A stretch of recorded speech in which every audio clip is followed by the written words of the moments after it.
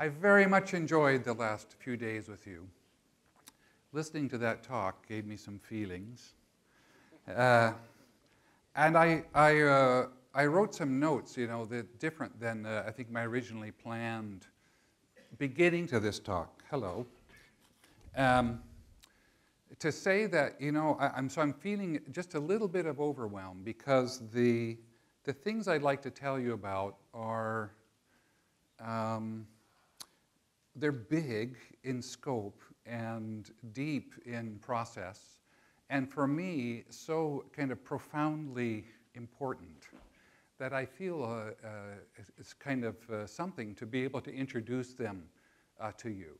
And so I'm going to use just 2 or 3 stories, a little introduction at the beginning, and then just a couple of stories to try to illustrate some principles and give you a feel for some of the methods.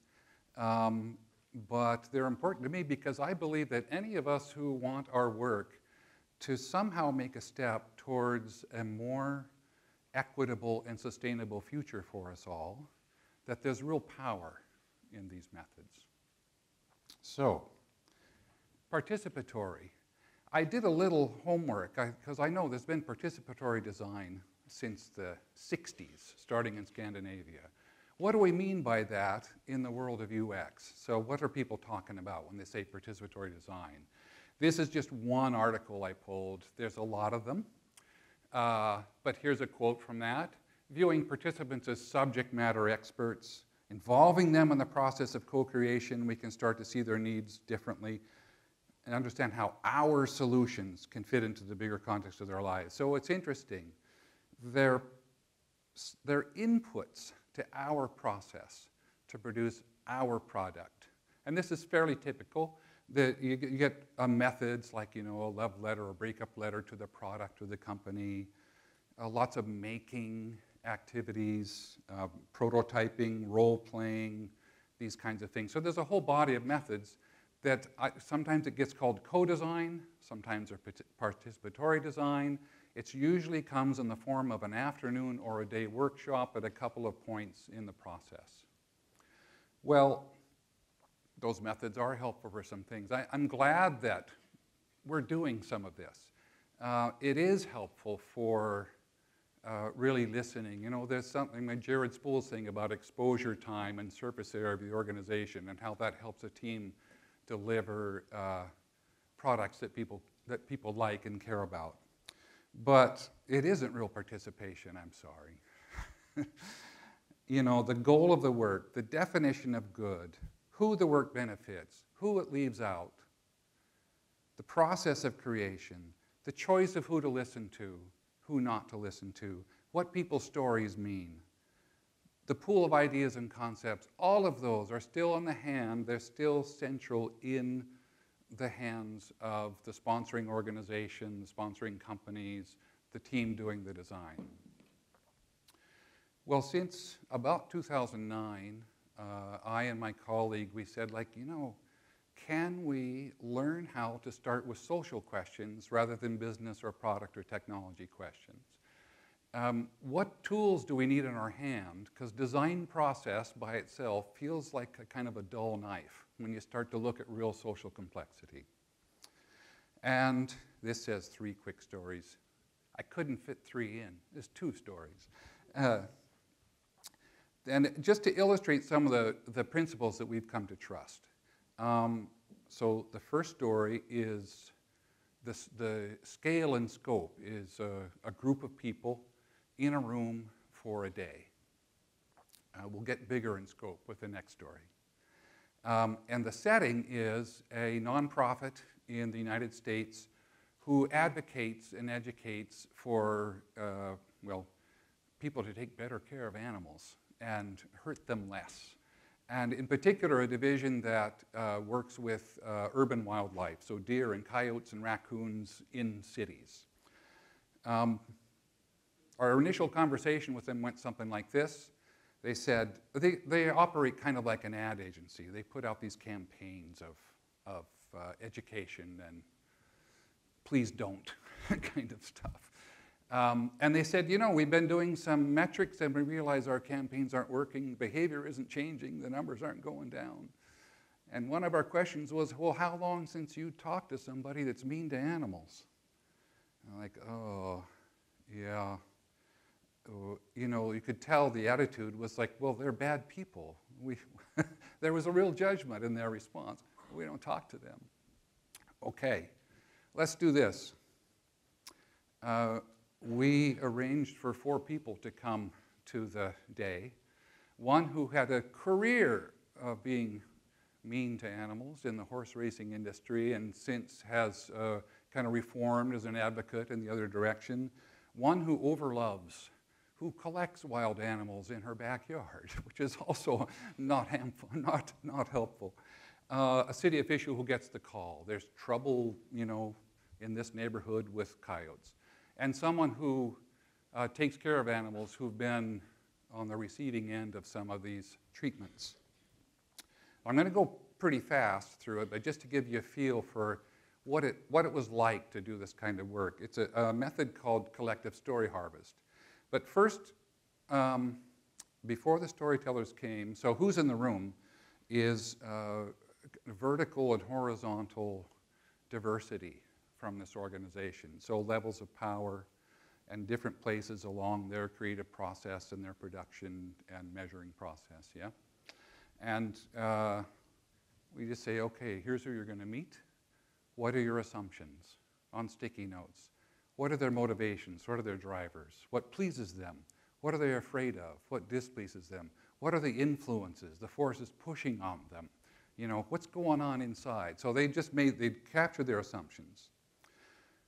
Then we gave them a job. It's a real challenge in a situation like this to get people to move their center of attention outside their judgments and just hear, just listen. So these listening lenses give everybody a job to do. Listen for the key moments in the story, the decision, the point where they could make a decision one way or the other. Listen for anything they say about their inner experience. Listen for who else is there and what the relationship is and what communications are relevant to their story. So here we are, listening to the story, busy doing your job, no time for judgment, you got to capture, yeah? Works great. After the stories, there's some nuance to how this goes. I'm going quickly. But after the stories, we updated our learning. We've made our learning explicit. Which of our assumptions turned out not to be so? What new things did we learn? Where do we want to update the way we described what's going on? So now we have this picture of the group together has made their learning explicit. And then we synthesized the stories into these journey maps where the events are across the top, relationships and communication, inner life, kind of this emotional arc. And you can see that they notice things like, it's behind the words here, but it goes, ashamed of true nature. So as part of this story, one of the storytellers had talked about when he was 12 years old and he's walking in the fields with his uncle and his cousins, and I don't remember what kind of animal it was. I'll say it was a turkey. And they said, there's a turkey, shoot it. And the 12-year-old shot the turkey and immediately felt regret, immediately felt bad about that. Our friends at this agency had a moment over that. They go, when he was feeling bad, what was our message to him? Our message to him was shame on you. Yeah, our message to him was don't do that. No wonder, no wonder behavior is not changing, yeah?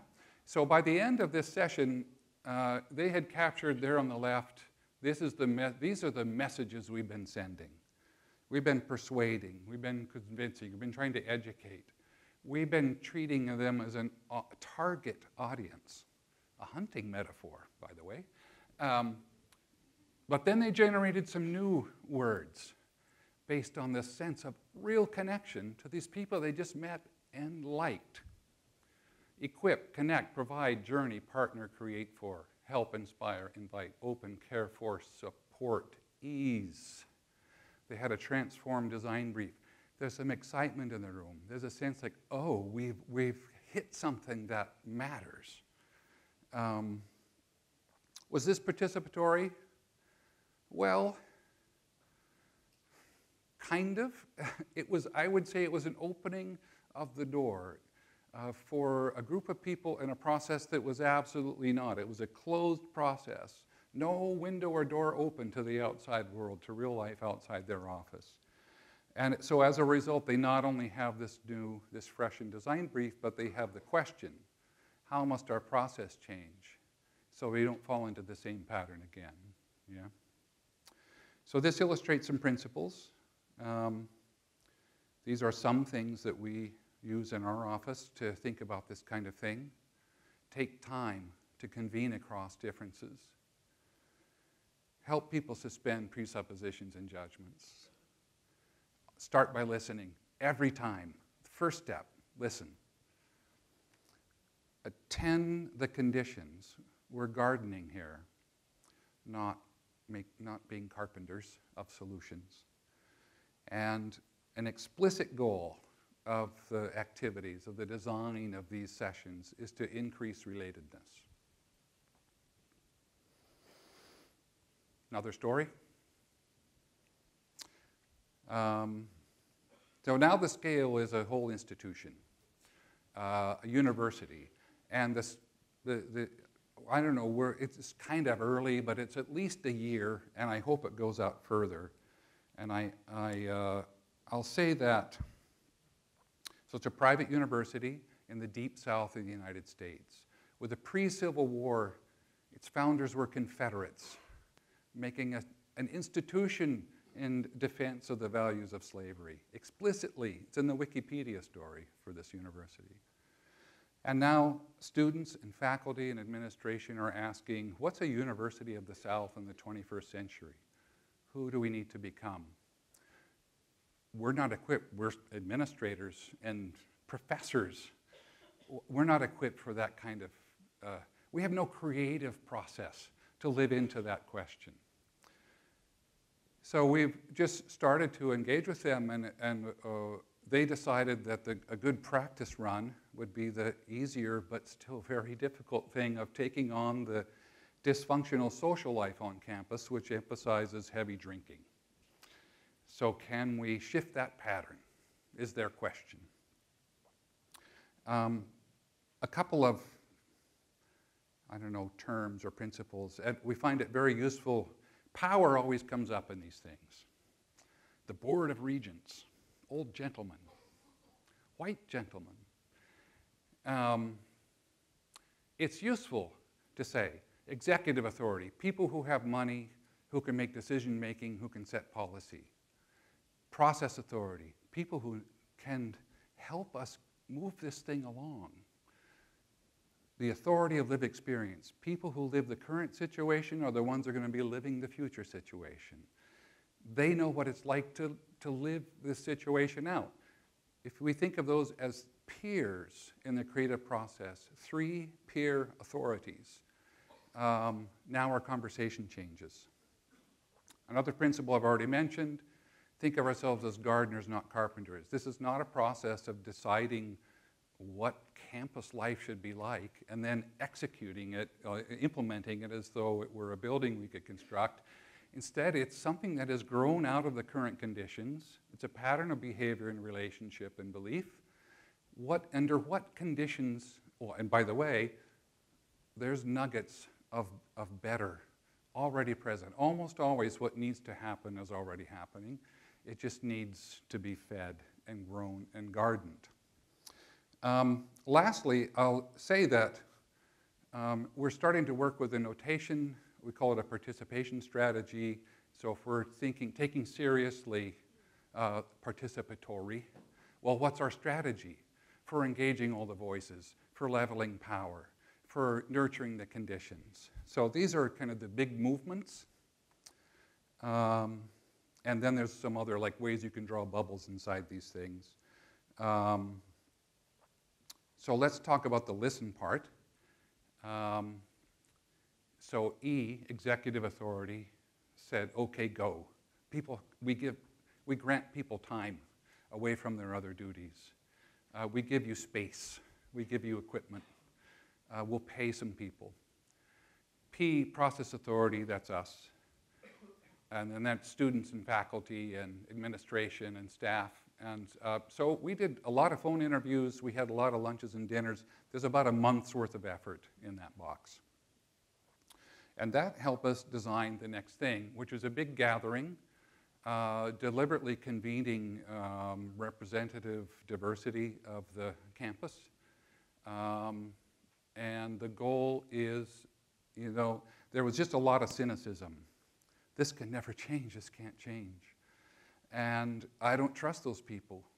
Administration's going to be there. Let me tell you what they did last time, right? So there's just a lot of that coming into the room. So I'm going to just quickly show you some of the activities that we did. I don't know if it will make sense as a connected story. I hope it gives you a feel for what happened in these 2 days. One thing is that people walk into something like that with the sort of the ghost of ritual complaint. The stories that we repeat over and over again to each other and to ourselves until we believe them. And those ghosts are present. They come in with everybody. So we do this thing that's called liquid courage. It's mostly people walking around. These people are sitting. But it's walking around completing sentences of complaint. If only they would. They make me.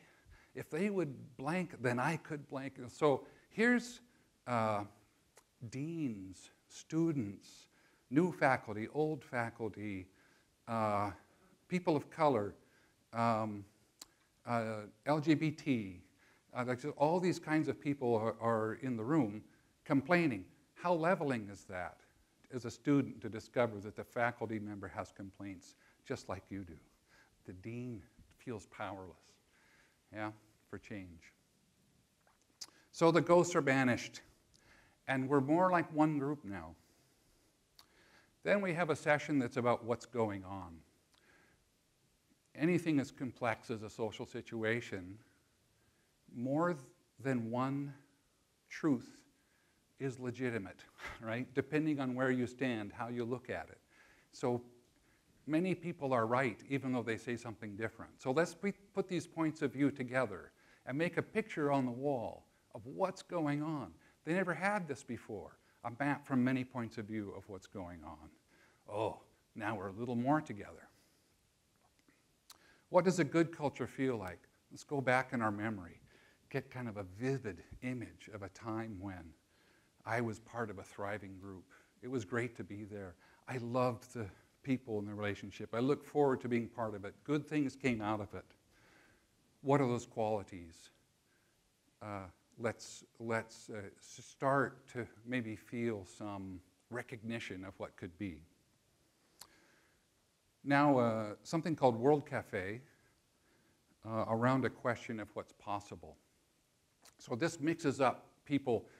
We'll have 20 minutes of conversation, mix up the tables, have the same conversation again with new people. It's, sort of, can you read the question? You can't really. But what declaration of possibility can you make that has the power to transform and inspire you? So here's a table. The chief of police is there, faculty, students, and a dean. And, like students thought, if we try to erect a temporary shelter from the sun, to just sit out in our chairs and read together or have a picnic, the police will make us take it down. The police goes, why would I do that? So they're right there talking about these possibilities, and we're just starting to get the conditions for co-creation. 20 minutes of what if we were 10 times bolder? Generating ideas. What if I had no additional authority or resources, but I was just bolder? What could I do? So out comes 30 ideas. 10 of them bubble to the top as crowd favorites. And then an open space that took a good part of the second day.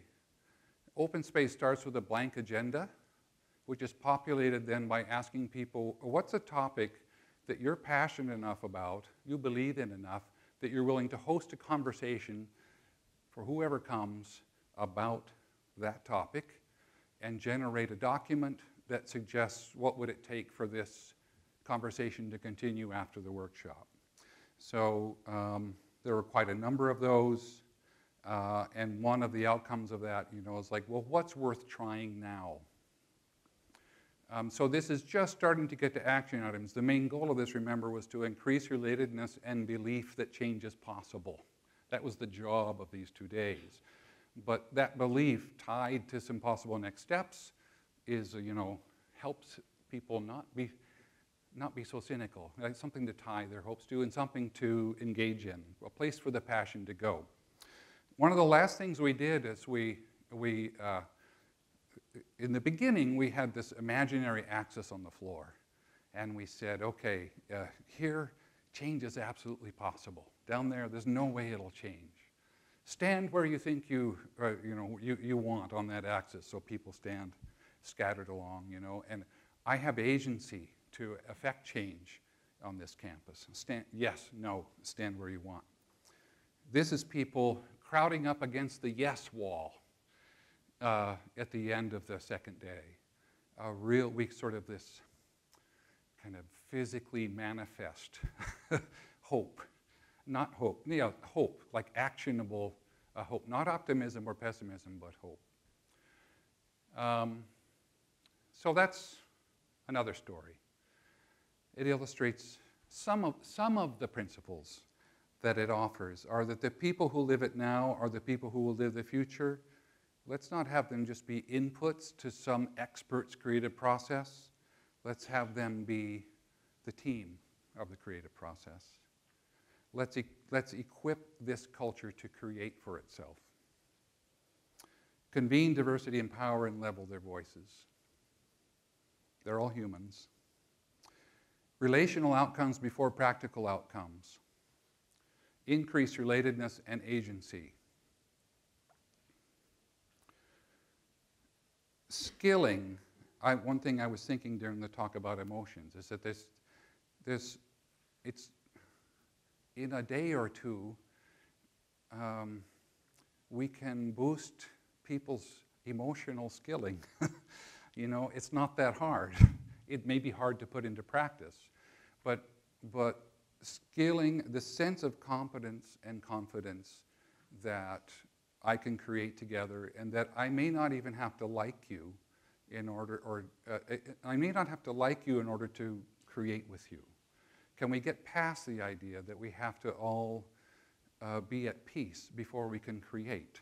This is a community of people that is not completely yet at peace, but they started to believe they could create together. Garden the conditions for experimentation.